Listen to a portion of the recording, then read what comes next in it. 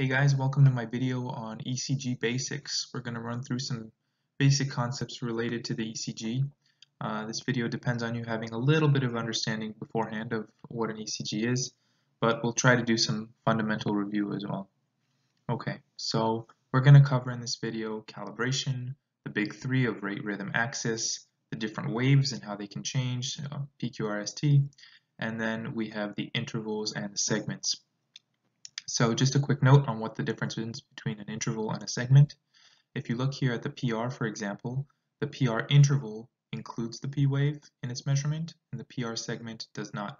So a way you can remember this is that interval includes and segment segregates the first letter.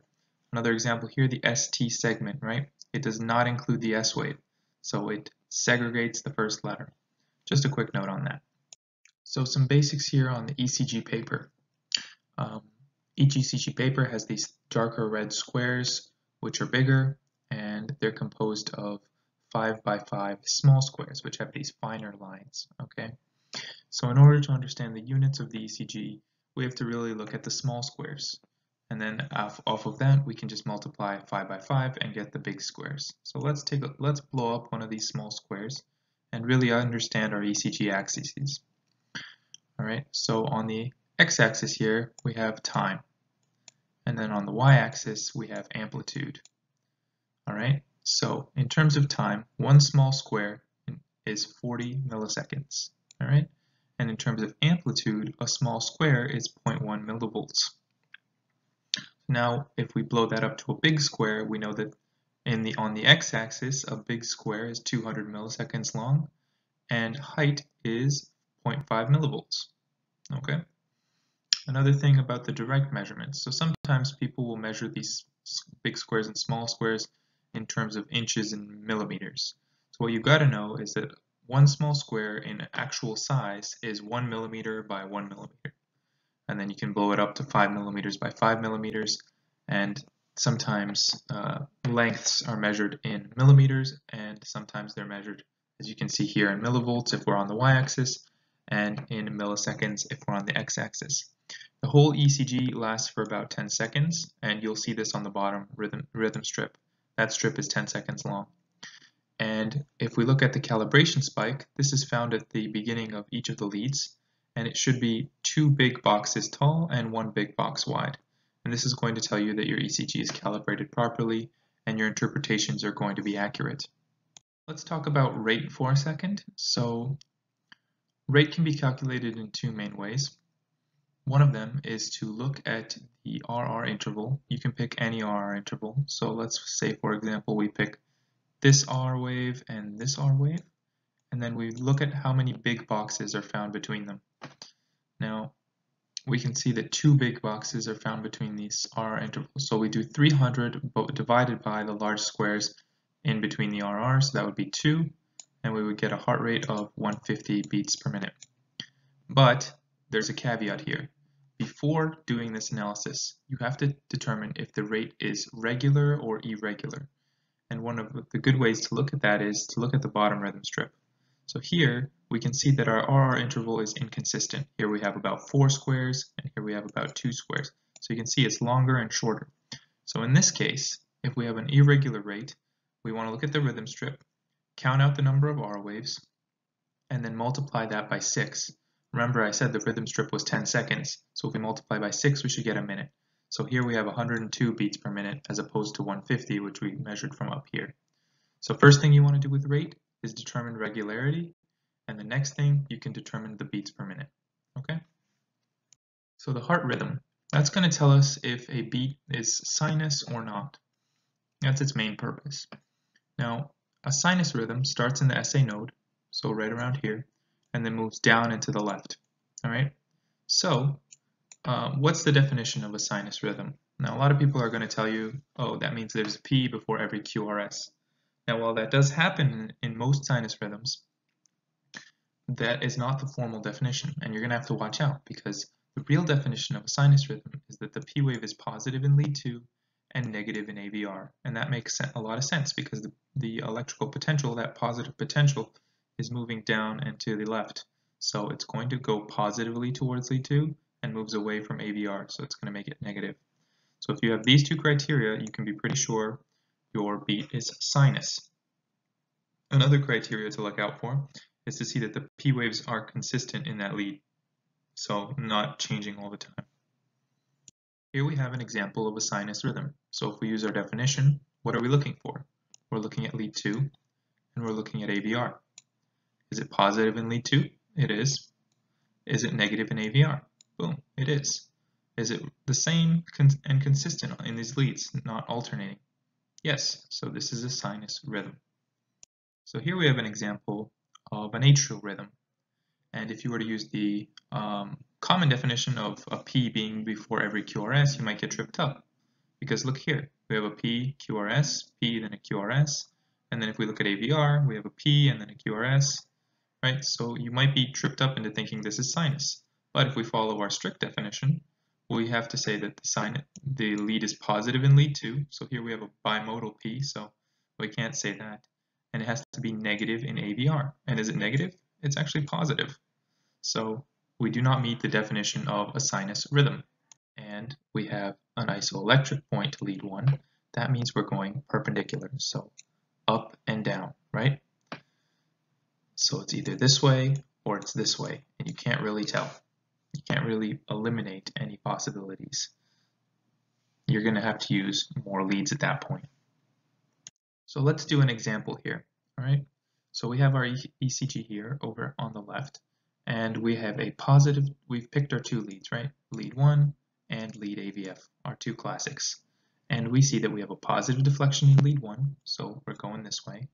And then we have a negative deflection in AVF. Regularly, we expect a positive deflection in AVF, putting us in this quadrant. But if it's negative, we're going the opposite direction. So we're now in this quadrant, okay? And that's going to indicate to us that we might have a normal axis if we're in this range, or we might have a left axis deviation if we're going in the top section of this. So we're going to require using more leads. Now it's alright because the axis is usually told to you on the ECG strip. It's calculated by the computer, so you're not going to have to calculate it yourself. And it's more accurate that way because calculating it yourself would require a grid chart and a ruler. So don't worry about determining the exact number. Just be aware that you have to look at usually have to look at lead 1 and lead AVF, and if they're both positive, you should be all good with a normal axis. Now we're going to talk about each of the waves in the ECG. We'll start with the P wave. It represents atrial depolarization, and it's the first wave seen. So, P wave dimensions, let's talk about them really quickly. How long should a P wave be maximally, and how tall should it be maximally before we get concerned? Okay, so P wave should always be this smooth bump as we see over here on the top left, like a normal P wave. And it should be a maximum of 140 milliseconds wide, which means 3 small boxes, and a maximum of 2.5 millimeters tall, right? Which means 2.5 small boxes tall. Now, why is this important? A really tall P wave, greater than 2.5 millimeters, could indicate something like a right atrial enlargement. And then if we look at the morphology of P wave, if it has this dimple, it could indicate left atrial enlargement. So we see here the dimple here is more on one side, which is representing the right atrial side, because remember our SA node fires and then our right atrium gets depolarized first, and if it's thick, it's going to cause this little spiky peak. And then here's our left atrial depolarization just a bit later. Normally it should be smooth and they should depolarize roughly with the same amount of potential, so it's going to make a smooth bump. But if one is bigger than the other, you're obviously going to get this spike and then this lower spike here. And then if their left atrium is enlarged, it's going to have its own unique peak, which is seen here. Okay. If they're both enlarged, it's not only going to be tall, but you're going to have the tall and bifid structure. Okay. So a bifid P wave or a dimpled P wave can indicate left atrial enlargement. Another thing to look out for P waves is that they should always be followed by a QRS complex. If they're not, you could have heart block. And you can tell a beat is sinus by the P waves, right? So if it's positive in lead 2 and negative in AVR like we discussed, it's sinus. If it's not, then it's obviously not sinus. Next we have the Q wave. The Q wave represents depolarization of the intraventricular septum. Now, what this means is this depolarization is actually usually left to right, so that's why it's a negative deflection. If we're looking at something like lead 2, which is lead 2 provides the classic QRS wave, right? And you're going to see this negative dimple, that's the Q wave. Now in most ECGs you won't even see the Q wave, and it's usually very hard to notice. If you do see a Q wave, it could indicate a pathology. So the dimensions of the Q wave really quickly. A Q wave should be not bigger than one small square, and it should be not longer than two small squares. So one small square wide and less than 2 millimeters tall. If it exceeds these dimensions, then those could indicate pathological Q waves. Okay, and what do pathological Q waves tell you? They tell you that you could have had an MI in the past. Okay, and just a quick note about the QRS complex while we're here. The first negative deflection in the QRS complex is always called Q. Then a positive deflection is always called R, and another negative deflection after the positive deflection is called S. And we'll do some examples just to get a hold of it. Here we have some examples of the nomenclature surrounding the QRS complex. One thing you need to know is that any positive deflection on the QRS is always called R, okay? And any negative deflection before the positive is called Q, and any negative deflection after the positive is called S. So here we have an example of a positive then a negative, so that's an RS. Here we have a negative, positive, negative, QRS, right? Here we have a negative, positive, that's QR. And then let's say we have two positives, then we have RSR, so that's R and an R prime. There's two positive deflections. All positive deflections are labeled R. If the negative comes after a positive, it's labeled S. So I'm sure you're getting the hang of this right now. So here are some examples for you to look at. Alright, so we're talking about our QRS complex now. This is indicating ventricular depolarization, right? And it starts at the beginning of the Q wave and ends at the end of the S wave, which is also called the J point. Now the J point is our return to our isoelectric potential after completion of ventricular depolarization. A little bit about the dimensions of the QRS. It should be no greater than 120 milliseconds wide, which is 3 small boxes. If it's bigger than 120, we have a wide QRS, okay? This can be caused by the potential being slowed down at some point during conduction through the ventricles, right? So we could have a bundle branch block. We could have a beat that starts in the ventricles, so it's not following our quick conduction system that was built for it. An accessory pathway. An example of this would be Wolff-Parkinson-White syndrome, where we have the bundle of Kent bypassing the AV node, and that would cause not only our QRS widening, it would also cause our PR interval to be shorter, okay? Because now our potential is bypassing the AV node, so we're getting into our QRS a little earlier. Then let's talk about height. So how tall can a QRS be? And this varies depending on the leads. So these are just some reference values to look at in general, but if you want to be really precise, you have to look up the reference heights for each lead. So generally, a QRS should be bigger than one big box, so around 1.5 millivolts, and smaller than 6 big boxes, so 3 millivolts. Okay, so 5 to 30 small boxes tall. If it's below one big box, you could have a low amplitude QRS complex, which could indicate something like an effusion, because now your leads can't detect the electrical potential as well, right? Because there's a bunch of fluid there in the way. If it's taller than 6 big boxes, for example, you definitely have some left ventricular hypertrophy going on, or something that's enlarging the heart, causing more electricity to pass through it. And a very important caveat here is if the QRS is alternating, so we have one big one, one small one, this tells you that the heart is now bouncing around inside the chest, and this occurs in tamponade, where there's a lot of fluid that builds up very quickly in the pericardium, and it's causing the heart now to shake inside of that fluid, which alternates the QRS tall to short, because our electrode is fixed, but our heart is moving. So watch out for these alternating QRS. They're really only seen in tamponade. And one other thing to realize is if you have a wide QRS complex and you're trying to interpret ST segment elevation, for example, which would indicate something like an MI. You have to be careful because sometimes just the widening of the QRS can alter the ST segment as well. So be careful in the wide QRS complexes. The ST segment may be elevated as a result of the wide QRS, not as a result of ischemia. And different shapes in the QRS that are not normal for that lead can indicate bundle branch block.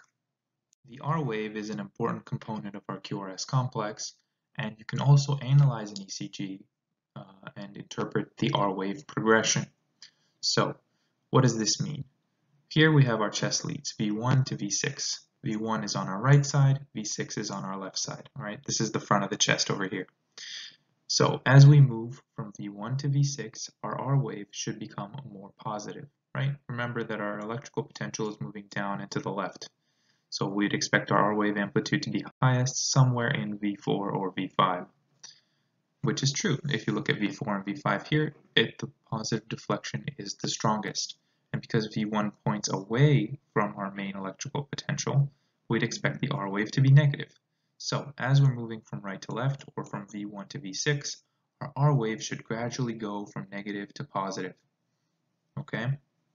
So here we have negative, net negative. Here it's kind of going half negative, half positive, and this is what we call the transition point. Okay? So our transition point, where the R and the S wave are roughly equal, should be seen around V3 or V4, so halfway through. Okay? And that's normal. And then we have positive, positive, positive in V4, 5, and 6. If our R wave progression is poor, so we have our transition point somewhere further down the line or way too early, and it doesn't look like it's going properly from negative to positive in a slow transition, we could have an indication of an anomaly, such as an anterior MI. This is similar to how you would see with the Q waves. The Q waves, if they're abnormal or too large, could indicate an MI, could indicate some sort of pathology. So you really can use this as an extra clue in your analysis of the ECG. And finally, we have the T wave. So the T wave represents our repolarization of the ventricles. It should be upright in all the leads except for maybe AVR and V1. It should also be concordant with the QRS complex, which means that if the QRS complex is mostly pointing upwards, then it'll also point upwards, and if the QRS complex is pointing downwards, it will also point downwards. The only exception to this is V1 and AVR, where the QRS and the T wave don't have to be concordant, so one can point up and the other can point down, and it can be totally normal. And the way you can remember this is that the V1 lead is mostly on the right side of the chest, and AVR is the right-sided limb lead. So just remember, on the right side, the T wave does not need to match the QRS complex. A little bit about the dimensions of our T wave. The amplitude can range from 5 millimeters to 10 millimeters. Okay, 5 millimeters in the limb leads. If it's below that, it's normal, so that's 5 small squares. And 10 millimeters in the precordial leads, so that's 10 small squares, or 2 big boxes. Okay, so that's the V1 to V6 leads. So our amplitude can vary between the leads and still be normal. Then in terms of duration, it should last 100 to 250 milliseconds. That's around 2.5 small boxes to just over 1 big box. So if it's less than 2.5 small boxes, which is really, really small, or if it's greater than 1 big box by quite a bit, then you know you have an altered duration in your T wave. Okay? If a QRS complex is abnormal, then you can't really trust the T wave to be normal, right? Because if depolarization is abnormal, then repolarization will also be abnormal.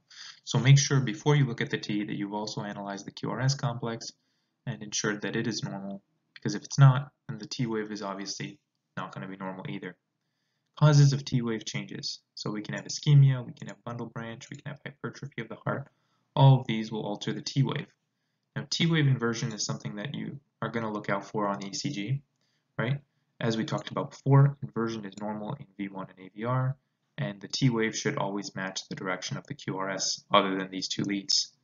It can be normal in V2 as well as leads 2, 3, and AVF, but it's questionable in these leads. Okay, so just watch out for that as well. These can be normal, but just put a little question mark beside them if you're seeing other abnormal changes. height of the T wave. Okay, so height of the T wave is going to indicate usually potassium status or an ischemic event. So if it's a tall T wave, right, if it's greater than 5 millimeters, which is one big box, or 10 millimeters in the precordial leads, you can guess that the person might have hyperkalemia. If it's flat or less than those dimensions, right, by a lot, you can indicate hypokalemia. In those cases, the T wave will be flattened out and might be a little longer as well because the repolarization will take some time. You'll also see something called U waves, which are smaller versions of the T waves that happen a little later, and they're just that residual repolarization happening. Okay, and on top of this, you will also get a longer QT interval. So the time between Q and T will also prolong. All right, and again, MI can cause height changes in the T waves as well. Here we have a normal ECG, and what we're going to look at is the T waves. So the T waves should be positive or upward facing in all the leads except for maybe AVR and V1. So if we're looking at the T waves, positive, positive, positive, okay, good. Here in AVR they're negative. All right, so that makes sense. And you can see it's concordant with the QRS complex. So it can be, or it can be like this, and it'll still be okay. And then AVL, we can't really see anything. Positive T wave in AVF, positive T wave in the precordial leads. And here what you'll notice is that V1 is not concordant, right? The QRS complex is mostly pointing downwards and the T wave is pointing in the opposite direction. Now this is totally normal, right? All right, so then we look at the T waves in the other complexes, positive, good, positive, good, positive, good, positive, good, and positive, good, right? So AVR and V1, we have our negative T waves. Those are totally normal. The rest, the T waves should be pointing upwards, and for the most part should be concordant with the general direction of the QRS complex. One of the things that can happen is if you see inversion of the T waves that are not in AVR or V1, you could have a potential indicator for ischemia. Now we're going to talk about our intervals. So let's start off with the PR interval. This represents the electrical signal being conducted from the atria into the ventricles and going through that AV node.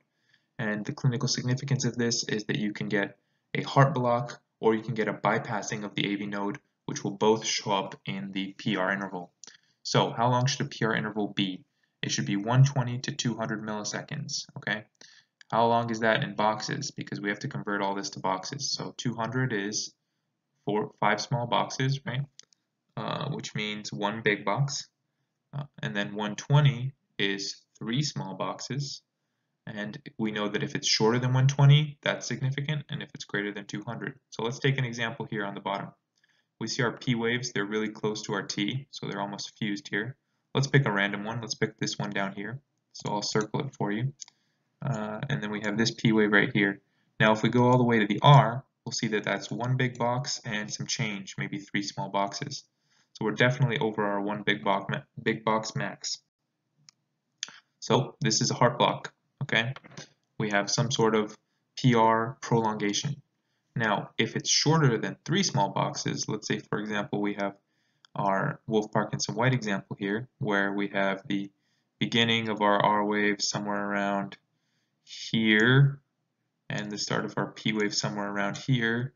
We have about maybe 1, 2, maybe 2.5 small boxes for the PR interval, and that's smaller than 3. Also, another thing you'll see with Wolff-Parkinson-White is this classic delta wave, where there's a swooshing up into the R wave, so there's a little slope. It doesn't go straight up like it usually should into a sharp complex. There's a little bit of a delay, and that's because of our bundle of Kent accessory pathway that conducts a signal not through the AV node. Okay, so we mentioned heart blocks, and let's discuss the different types of heart blocks that you can see. Now there's 3 degrees, 1, 2, and 3, and they all have different characteristics. So let's define them, and I've added a little rhyme in here that helps me remember them, and hopefully it'll help you. So first degree heart block, all P waves conduct through the AV node. So the AV node is not bypassed or blocked, it's just slowed, all right? Slowed past a reasonable degree. So the PR interval is going to be greater than 200 milliseconds, which is what we discussed before. That's one big square. and then we have it being consistently long and the same length PR throughout. So our P and our R are going to have consistent intervals, and they're going to be consistently longer than 200. Okay. Then a little rhyme you can use for this is if R is far away from P, then you have a first degree. Then 2, if we have a second degree heart block, some P waves conduct through the AV node and others fail. Now, the tricky part about second degree blocks is they're subdivided into two types, Mobitz type 1 and Mobitz type 2. So, Mobitz type 1, we have our rhyme, longer, longer, longer drop, then you have a Winkenbach. A Winkenbach is another name for a Mobitz type 1 block. This just means that a PR interval is becoming longer and longer, and then eventually you'll see a dropped R complex. You'll see a P with no R. And that indicates that we have a Mobitz type 1 second degree block.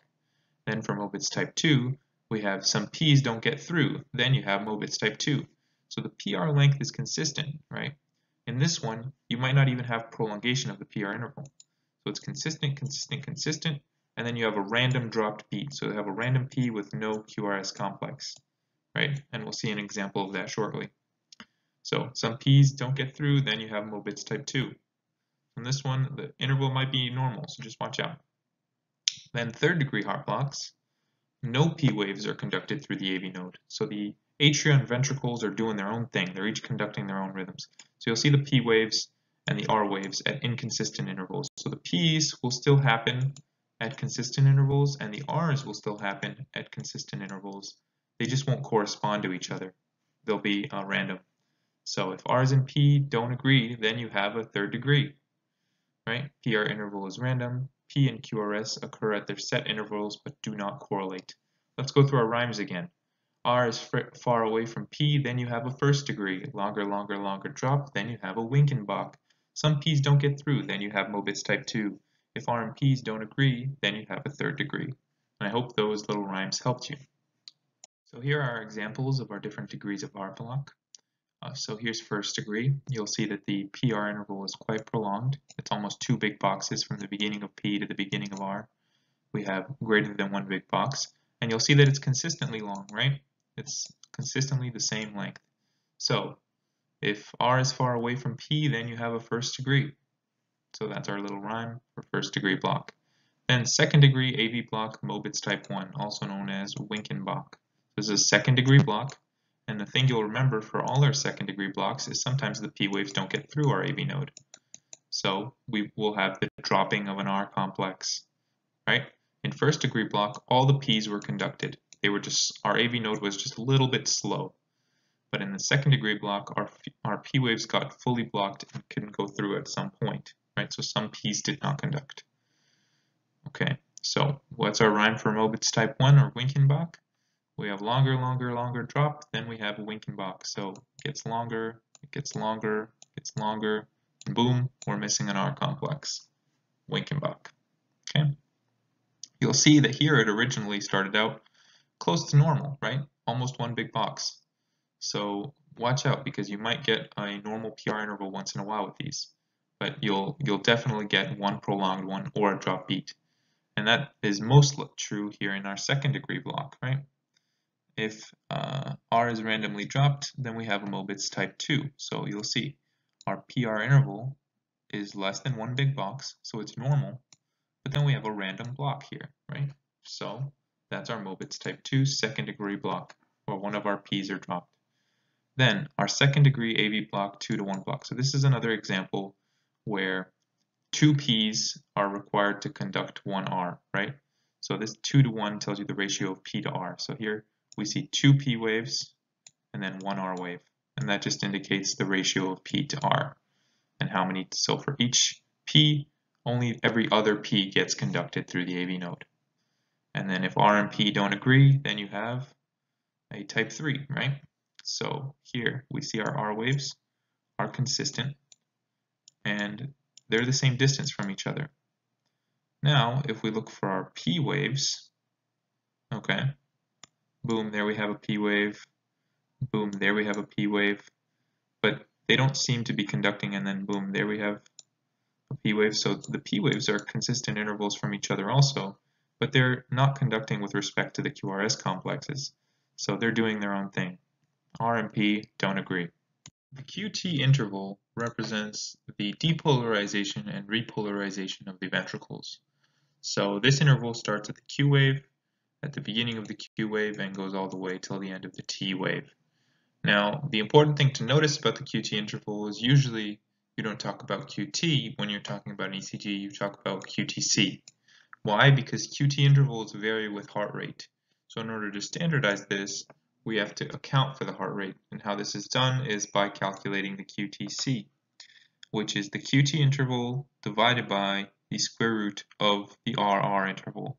And that way you can calculate QTC. Now, QTC is prolonged when it's greater than 440 milliseconds in men or 460 milliseconds in women. So just watch out for this 440 number. It usually pops up. And if we think about that in terms of small boxes, it's about 11 small boxes or 2 big boxes in a little bit. Okay, so usually you'll look around to see this 440, max 460 number. If you're 500 and over, you're definitely too long, and you have a risk of torsades because a prolonged QT, if it goes unchecked, can lead into torsades. Okay, QT as a general rule should be less than half of the previous RR interval if you don't want to use this QTC rule and then calculate it. So if you're on a late night call, just looking at the QT as being a little less than half or less than half of the previous RR should be a fine approximation. So let's talk about long QT and what are some of the potential causes.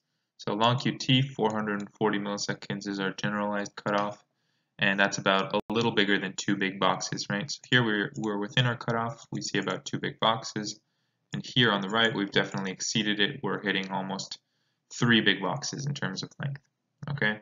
So what are the potential causes of our long QT? And remember, we're not talking about QT, we're talking about QTC, because you always want to go based on the corrected QT. So we have low potassium, low magnesium, low calcium, low temperature, low thyroid. So long is for low, all right? So the L's match. These are low electrolyte states. And then low temperature and low thyroid, they can sometimes go hand in hand, right? Other causes of long QT include myocardial ischemia, so return of spontaneous circulation or ROSC post-cardiac arrest can cause this. Then we have increased intracranial pressure. And we have potential congenital causes. An example here is Romanov-Ward syndrome, which we can cover in a separate video. Then on top of this, we have induced long QT, which is caused by drugs. In here we have antipsychotics. Antiarrhythmics can cause this, type A, 1A, 1C, and 3. Antidepressants, some SSRIs can cause this, SNRIs, bupropion, and definitely TCAs, watch out for this. Antihistamines can cause this, antimalarials like chloroquine can cause this, and macrolides, watch out for that one as well. So these are all common drugs associated with prolonged QT. So how about short QT? Well, the short QT cutoff is less than 350 milliseconds, which is about 1.5 big boxes. Any shorter than that, and you're in short QT range. Remember, this is QTC as well. So causes of this include high potassium, calcium, high temperature like a fever, and high thyroid states. And this can be congenital, and the main drug to look out for here is digoxin. Now that's just digoxin use. This is different from digoxin toxicity. Okay, so just using digoxin normally shortens the QT interval. And you'll get this ST depression called the Salvador Dali sagging appearance. So you see here on the bottom left, the ST kind of depresses in the same shape as Salvador Dali's mustache. Alright, so you'll get shortened QT, ST depression. On top of that, you can also get increased vagal effects on the AV node, causing a prolonged PR interval. So, 3 effects of normal digoxin use: short QT, ST sagging, and PR lengthening. Okay, and if you go into toxicity territory, you're going to have those systemic effects such as blurring vision, yellow haze, nausea, vomiting, right? And you'll get supraventricular tachycardia, a slow ventricular response, and you'll often see a lot of PVCs. and potentially waves that aren't conducted. So you might see dropped beats if you've ventured into digoxin use toxicity, but we'll cover that in a later video on digoxin. Finally, we're going to talk about the ST segment. The ST segment starts from the end of the S wave to the beginning of the T wave, and it represents the interval between depolarization and repolarization of ventricles, depolarization in the QRS and repolarization in the T wave. Now, the ST segment can undergo a lot of changes. It can be elevated, it can be depressed, and each of those has their own individual meaning. And the reason why clinically the ST segment is important is mainly because it helps us identify myocardial infarctions or ischemia. But there are also some other pathologies to look out for example, pericarditis, left bundle branch block, left ventricular hypertrophy, and early repolarization can also all be detected in the ST segment. Alright, so we're hopping into ST elevation and we'll cover depression next. So ST segment elevation is our main indicator for myocardial infarction or ischemia in the heart. Now, it depends on the lead you're in because that's going to define our criteria for what an elevation means. If you're in a limb lead, you have to have greater than 0.1 millivolt elevation. And if you're in a precordial lead, you have to have a greater than 0.2 millivolt elevation. So that's one small square here and two small squares in the precordial leads. Let's take our example here on the right. If we have an elevation of 1.5 millimeters or 1.5 small squares or 1.5 millivolts, does this classify for an ST elevation in the precordial leads? No, but it does classify in the limb leads. So be careful which lead you're looking at and how high this elevation is. Next, in order to identify a myocardial infarction, you have to have this elevation in greater than 2 anatomically contiguous leads. So these leads are usually in order on the ECG, and for example, V1 and V2 are contiguous leads. Then, based on where these ST elevations are found, you can tell kind of which coronary artery is occluded. So I've included the examples here for lateral MI, anterior and inferior, and which leads to look out for. Okay, we're going to cover this more in depth in our myocardial infarction ECG video, but these are just for your reference here in case you wanted to review them quickly. Another thing that's important to look at is the if the ST elevations are elevated throughout, this could indicate something like a pericarditis. And I want to introduce the concept of the shape of the ST elevation here because it's also important. So ST elevations can be concave or convex. A concave elevation looks like a smiley face, so it dips into the chart, and a convex elevation looks kind of like a frowny face. Now, if it's concave, it could indicate pericarditis or early repolarization. This is a totally benign finding found in young men that exercise a lot. You have a more rapid phase 1 of myocardial repolarization, so they're going to get this little bit of ST elevation. But in convex, that's more likely to vex you, so you are really identifying MIs with this kind of shape pattern. Okay. Then another thing to consider when looking at ST elevation, if you have an left bundle branch block, and we'll talk about bundle branch blocks in one of our future videos on ECG.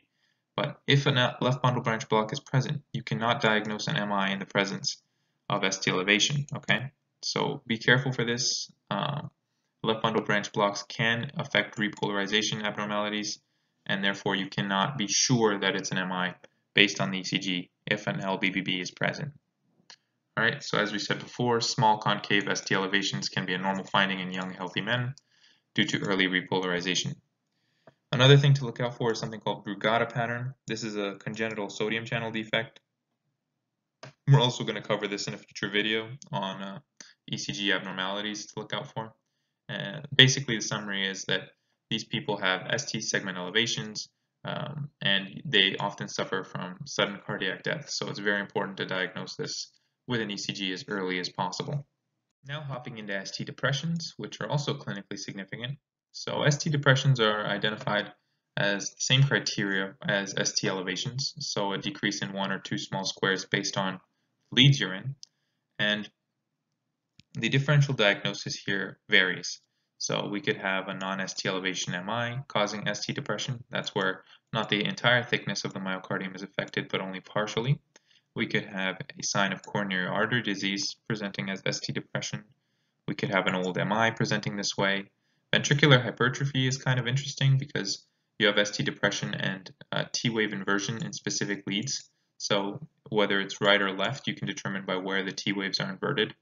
So if it's in V4 to V6, you have a left ventricular hypertrophy with ST depressions, and V1 to 4, you could have a right ventricular hypertrophy. A digoxin effect we talked about before, and we have that Salvador Dali sign. Hypokalemia and left bundle branch block can also cause ST depressions. Now the shape of the depression also matters because just like with ST elevation, ST depression has its own group of shapes. We have downsloping, upsloping, horizontal, and sagging. So let's talk about downsloping and horizontal first because these are our dangerous boys. Okay. So if we have these are the most indicative of myocardial ischemia. Then if we have an upsloping ST depression, this may be normal, but if it gets really, really bad, then we could have a sign of coronary artery disease being manifested. So that's this one here. See how it's kind of sloping upwards? And the sagging one is our Salvador Dali sign, which you can see with people who are taking digoxin. So this concludes the end of our ECG video. In the next video series, we're going to talk about myocardial infarctions and different pathologies that are detected by ECG. And I'm going to make them their own separate sections, or else this video would be 3 hours long. So I'll create a playlist. Feel free to watch those videos as you see fit. This is just an introduction about the different waves and the different segments on ECG. I hope it was helpful, and I'll see you in the next video.